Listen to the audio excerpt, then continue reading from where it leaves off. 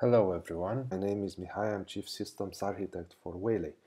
Today we are going to discuss about the next evolution in no-code, which is actually natural language processing.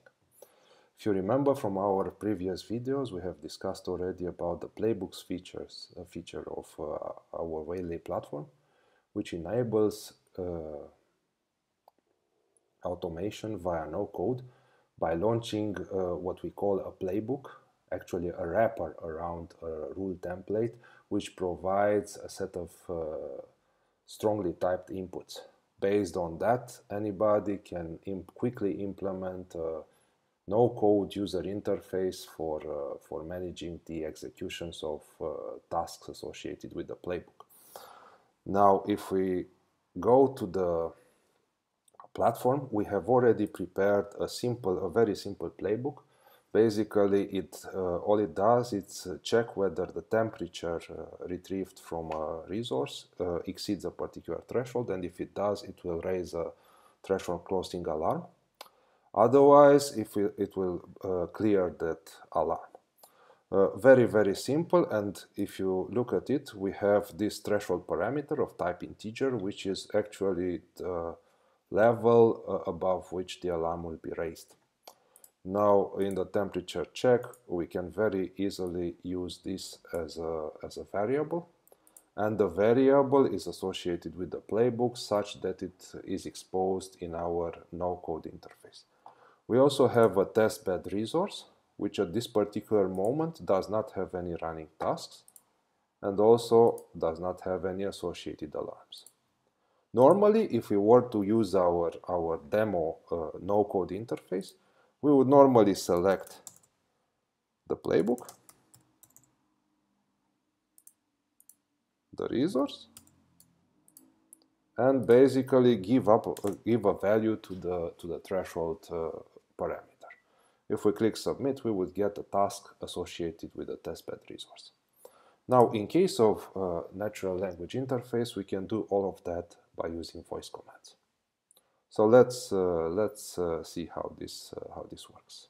I will speak my command, and hopefully the system will understand it and fill in all the necessary parameters for me. Start test playbook on device testbed with input threshold set to 50.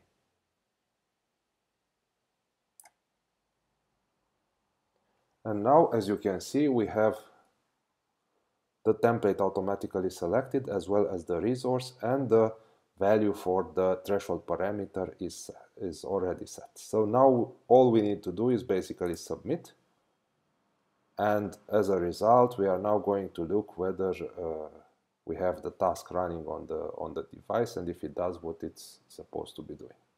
So if we go back to the resource itself and looking at the tasks, we can see that the test task is already running. And at this particular moment in time, there is no data pushed to the resource, so basically there are no alarms. So let us now test the alarming functionality. So we are going to start by sending a message below the threshold. So by setting the temperature to, let's say, 40.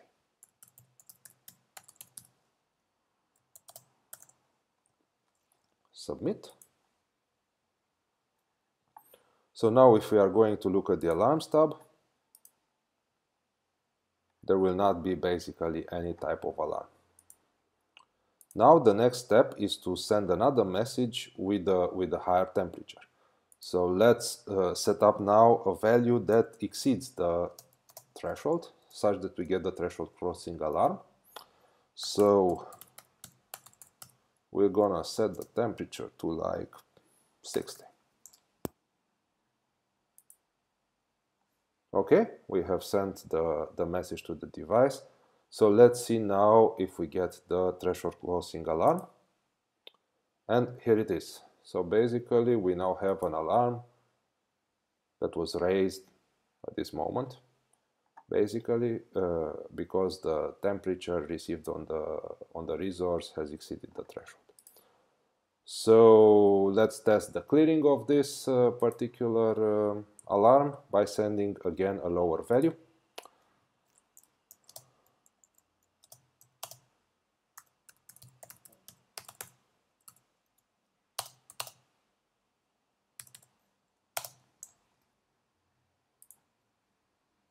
right. Let's see what happened with our alarm. You can see that the alarm has now been cleared. So basically it can be marked as a result by an operator, and that's basically it. This is it. Actually, adding natural language on top of the playbook interface enables operators to immediately launch task executions by using voice alone. And this is as pure as no code as we can get. Thank you so much for your attention. Goodbye.